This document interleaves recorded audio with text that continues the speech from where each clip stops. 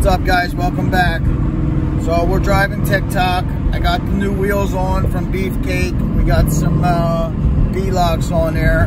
The most important thing though, the trans is good. The temps are good. I'm going to show you guys. Hold on one second. That's pretty good. I mean, I really can't complain.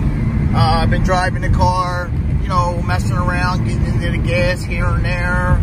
It's actually rush hour traffic too, so I'm very happy with them temps.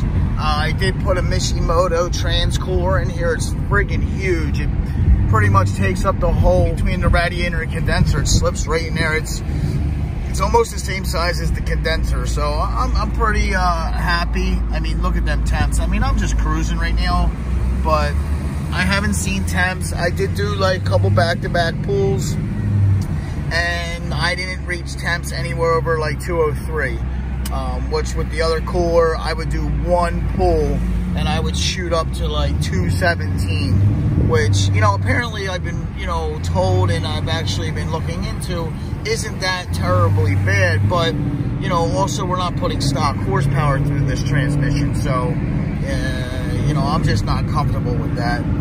But, I mean, look, 194. The trans, so everything I've seen and read, the trans has the thermostat on it, and it opens up at about 200 degrees. You know, my temps were over 200. They were like 201. I guess it opened up and sucked in that cold fluid, and now we're back down. So anyway, once we get out a little bit of traffic here, we're gonna head over to Mexico. We'll do a couple pulls. Guys, we're ready. Sunday, a buddy of mine, Billy Weber, is gonna have, he's having a dyno day at his shop. He's a big Mopar guy. Mopar Addictions with a Z on the end, if you guys want to check him out on Facebook. He's got a Hellcat. It's pretty nasty. Actually, the car that I was doing a roll with when I blew my trans. So since then, I know he's done some other modifications.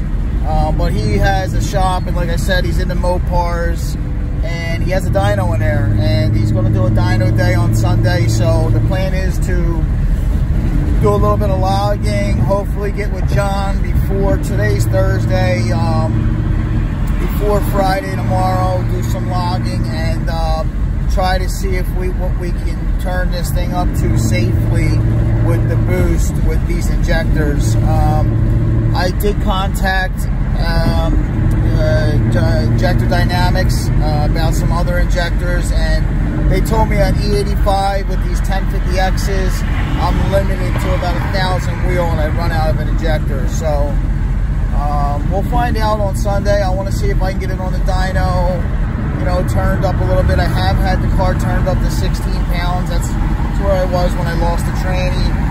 I want to say we were probably close to 1,000 wheel at 16 pounds, give or take. So anyway, like I said, Sunday, we're going to video all that too. So hopefully it turns out to be a nice day, and we have a lot of fun with it. So little FYI to you guys, stay tuned for that video. Traffic's starting to lighten up as we get closer to the Mexico border, and so let's see if we can, you know, do what we can do. We're on gate pressure right now. I do want to get over there and turn it up a little bit and do some logging on, you know, some different boost settings. So let's see what we can do here.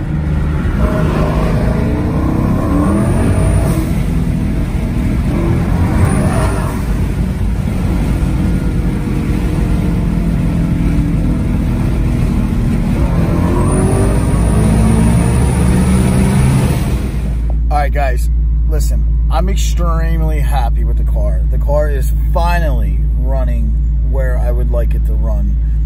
Temperature, it's, you know, we're not smoking no more. The turbo smoke issue's gone. The trans temps are great. The coolant temps are great. The car feels amazing. It's driving very smooth. There's no wheel vibration. There's no any type of road noise or road vibration. You know, the bare minimum that you would expect with bushings and stuff in this car.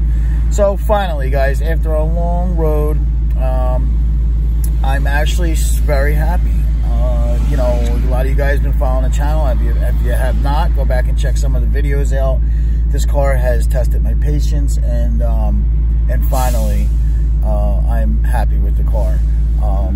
So from this point on, hopefully we can go out and have some fun with the car, and, you know, turn it up gradually. And I think I'm gonna try to keep it a little low and have some fun with the car before I break it again, because you guys know I like to break shit. I just push it to the limit. So, but I just wanted to say, guys, I'm happy with the car. It is rocking. It is really feeling good. And I got some logs. I'm gonna send them over to Lund. And all right, guys. So after we get this car to the dyno Sunday, I gotta check the schedule next week. We're gonna get the car to the track and see what she does in a quarter mile. I'm gonna see if there's any track rentals out there, because they're a little, you know, they're more lenient to ETA and, you know, times and stuff like that. So stay tuned, guys. I hope you enjoyed the video. Like I said, I mean, you know, if you haven't followed this build or don't know about this build, go check out some of the other videos. This car has came a long way, and it's finally starting to work. It's finally starting to come together as my vision as it once was. So stay tuned, guys. God bless.